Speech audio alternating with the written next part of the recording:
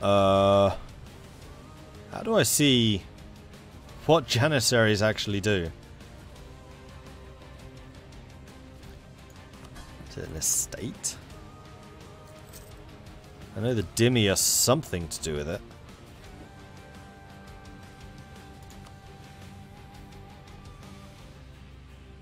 Just recruit from them, you can make a bit of money. I have no idea how Janissaries work. If anyone wants to enlighten me, then please do. It's like one of the gaps in my knowledge. The Ottomans. I expected the Ottomans to have the big pushy buttons, but they don't. They are units. Yeah, that's what I thought. You can recruit them from provinces. Well, apparently they just don't have any. That's the only Ottoman army. They just haven't used any Janissaries. Recruit them in the state province view.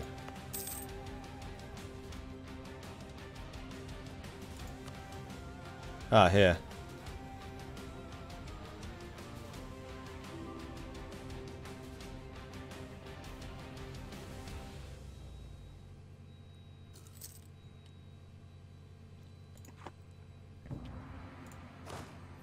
Fire damage received minus 10%, shock damage received minus 10%, and plus 100% army drill. Again, modifier, however, unlike other special units, Janissaries are reinforced using... Oh, they're 100% more costly to reinforce. In terms of money to reinforce or manpower? I assume that's money. So yeah, they take 10% less damage. Is what Janissaries do. Okay. I can't believe the Commonwealth trapped the entire Ottoman army on Corfu. I was praising the AI for how they were doing, but now you're just hemorrhaging troops to the attrition. 22,000 men and counting to 94,000. Although, it looks like Crimea's doing a bit of damage here. Kind of hilarious. Manpower's gone down by 50,000. Oh, if only Arabia was here, watching from the sidelines going, ooh. Or Timurids. Oh, they've only got 13,000. They can't really monopolize on this. Denmark with 20,000. France with 75. Austria with 50. Prussia with 66. Andalusia with 50. I think Andalusia would be the main military power. Arabia would pay them. Andalusia would fight them. Previously it would have been the Ottomans, but clearly not anymore.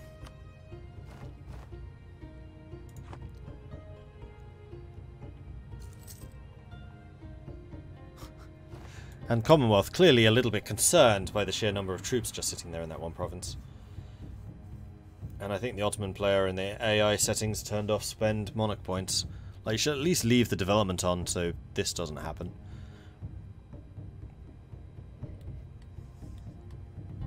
That's a lot of wasted monarch points.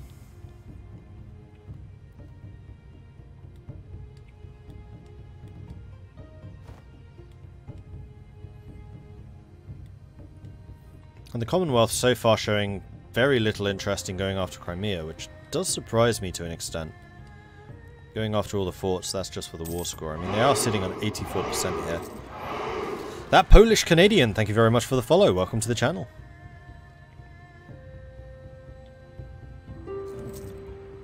And there we go. War is over. So, Commonwealth didn't take a lot of Crimea, except for the Crimea. They did expand down into Bulgaria and a bit of Greece. Moving towards Constantinople, they have a border with it, but they didn't actually take it, or Istanbul. And then also... Why did they take these two?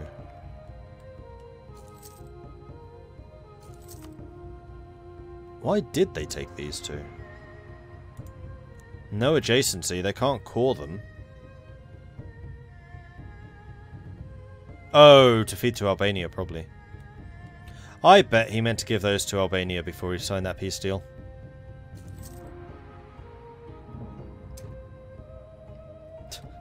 Ottoman stuck on Corfu, stuck in Cyprus. Oh dear. Meanwhile, Delhi has fallen. And Timurids are going after Malwa. We are going to see the Mughals this session. And Vijayanagara have done nothing to prevent it. Malwa even trying to finish off Delhi in the meantime. Just straight through. Should have got that guarantee in. Should have done it.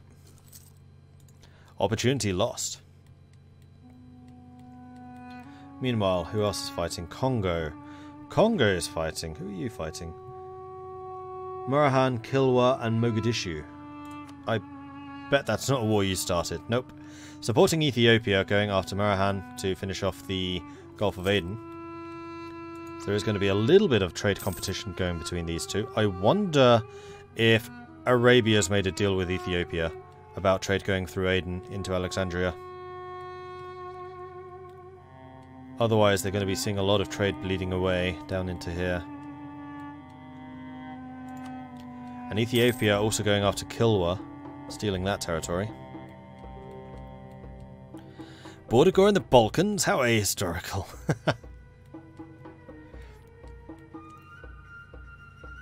And France just got their first 3-star general.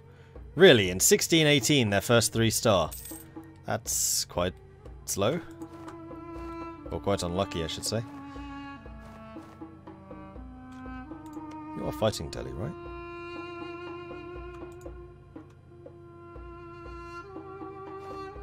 They peace out. No, I thought Timmy was fighting. What's happened here? Let's select you. Click on you. Peace with Malwa. You didn't take the province, though.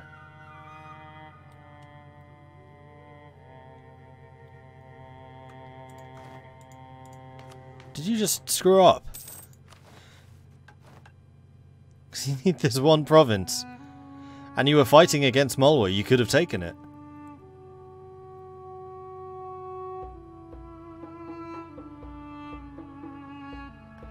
One of the following must be true. Oh, you've already got one. You only need Lahore, Doba, or Central Doab. And you've done it. Okay. And so all you need is Delhi. So you just need to core Delhi, which you're doing. So, 26th of August, 1620. 2 years from now. And we should see the Mughals. Cool. So I guess guaranteeing Malwa wouldn't have saved Vijayanagara. Mughals, you would have had to have protected Delhi. I doubt that Vijayanagara and Delhi were friendly enough. That we can tell. Oh no, they were friendly.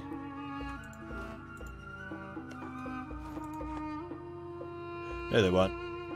Delhi like Vijay, but Vijay is rivaled. Or other way around. Alright, fair enough. Japan! Have you gone after Ming yet? No, Japan is going after Korea, expanding their own territories here in Manchuria. If they're not careful, they could get a border with Ming, which may become rather more antagonistic. Ming, meanwhile, going after Korea? Yep.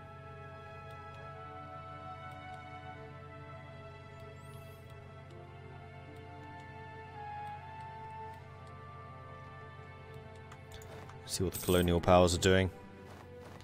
Still going after Brazil. We have Andalusia and Brazil expanding a little bit. I wonder what Andalusia is colonizing at the moment. That's a curiosity. Brazil. Brazil.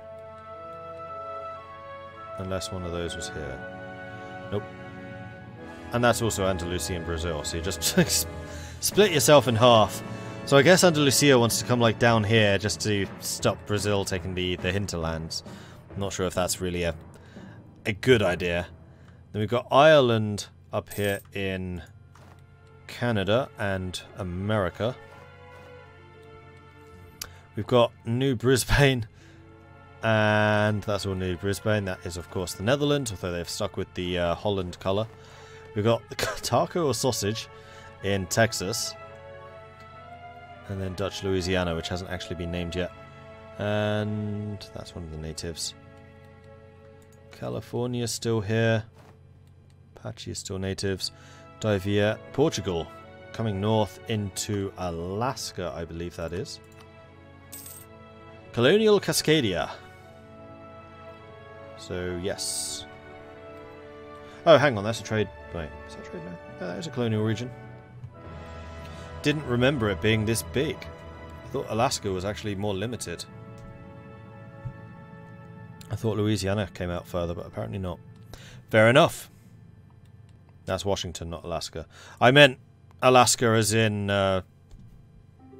colonial regions, not actual states.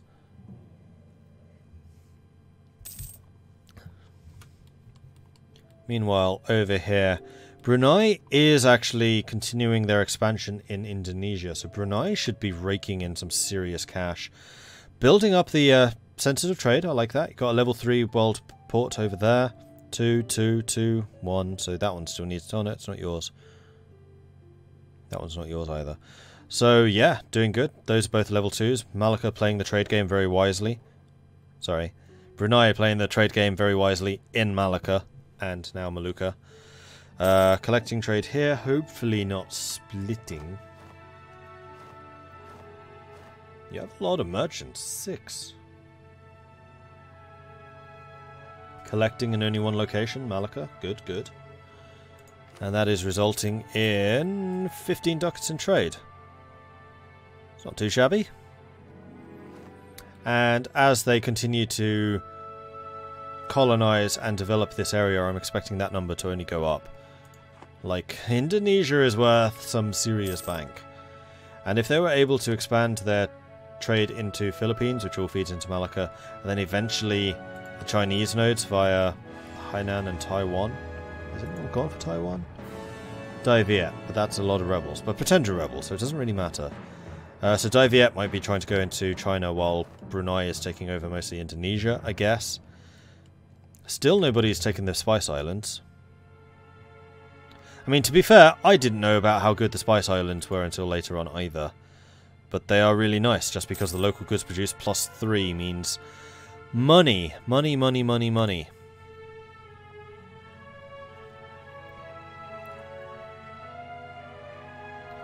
My defense, Mordred, you were calling the in-game province of Oregon, California earlier when talking about where Brunei was. Again, California being the Californian trade node.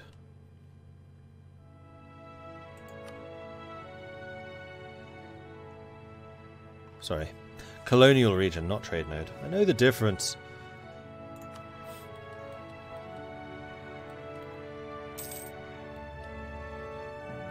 Portugal is indeed in East Timor.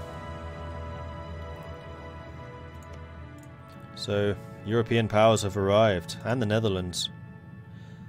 See, this is a good spot. You get the natural harbour, trying to get the trade routes in Maluka. Try to nail that, and then grab these two. That's kind of all you need in Malukas. Minimum. Obviously, if you get more, you get more. And then you start fading it into Malacca, so you need a trade hub in Malacca. I think that's where the problems are going to start for them. Brunei just built a ton of stuff. What did you just build? Infantry. Brunei just spotted the Portuguese as well, I guess. So yeah, I wonder how the Europeans are planning to get the trade out of Malacca. That would be the problem which I would consider to be the biggest right now. What the hell are you building, Brunei?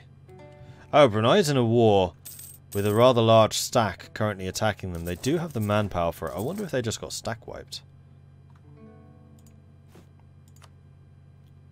I think Brunei just got stack wiped. Oops. Like, as long as Brunei holds on to the Malacca trade, centers of trade, the natural harbours and the whatever they're called, I think they'll be fine. It's actually kind of difficult to feed trade out of here without owning Malacca. Because Maluka doesn't actually feed into anything, and Malukas are really where the big bucks come from. Don't get me wrong, Malacca's worth... Oh, why do you keep flipping? Malacca's worth a pretty penny, but Maluka's worth more. Why does that? Oh, it's because I've U-selected, that's why. My fault. Because once you have Malacca, you can start feeding it into South Africa. You can just bypass India completely. But you can't bypass Malacca from Malukas. And if you're in the Philippines, you can actually start going the other way. Unfortunately, Malukas do not feed into the Philippines. The Philippines feed into Malukas. So... Yeah, nothing flows up this way. So I do wonder if a deal will be done. The other thing I should really check to see is... Yeah, unfortunately we can't see the trade company interface, so I have no idea what trade charter stuff they're actually building and what they're not. Nearby Merchant Republic. Who would that be?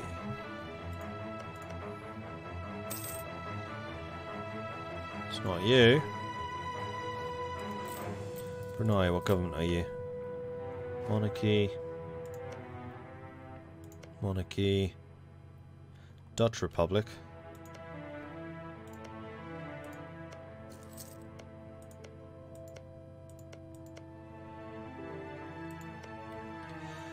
Nope, not seeing any merchant republics. So a merchant republic can multiply the amount of production in any province that they don't own, which is what I was doing with Tirhut. I would make sure I'd get a huge amount of trade value in these nodes, which would then ramp up the amount of production we were generating. Its spices is going to be a lot of value anyway, and then exporting it to Bengal, where I would then turn it into cold hard cash.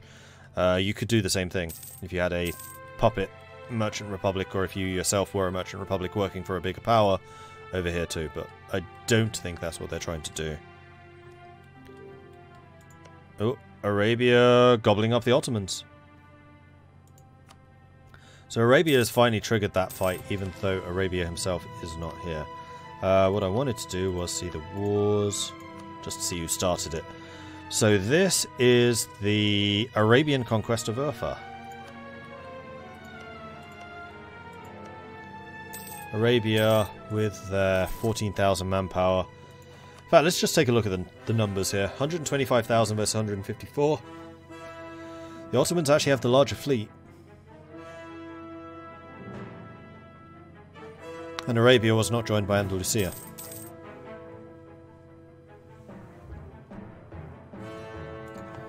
And how the army is looking.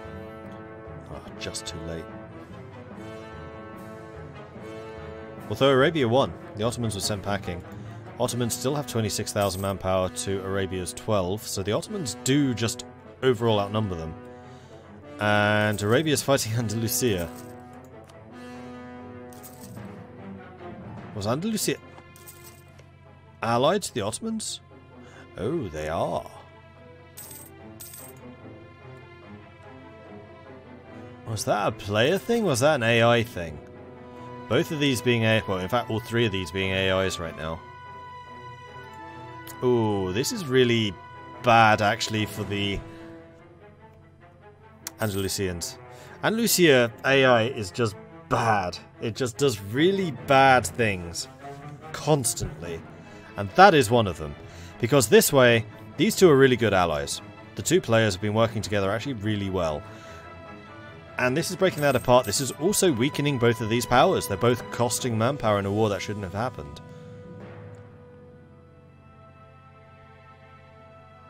All of the missing players are at war, it seems. Yeah, they kind of are.